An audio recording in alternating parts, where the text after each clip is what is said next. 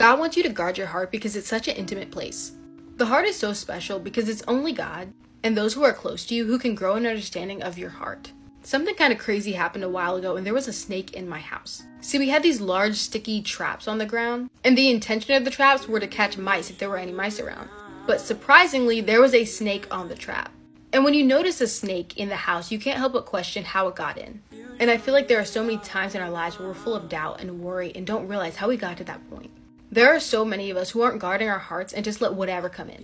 When you open up to someone about a situation you're going through, you're giving them access to speak over your situation. And when you allow people who don't have the concerns of God in mind to speak over your situation, you're allowing stumbling blocks in your life.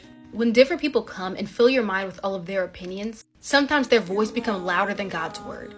So be careful to not let the snake into your home, because the enemy can use people who are close to you as a vessel when they aren't rooted in the truth.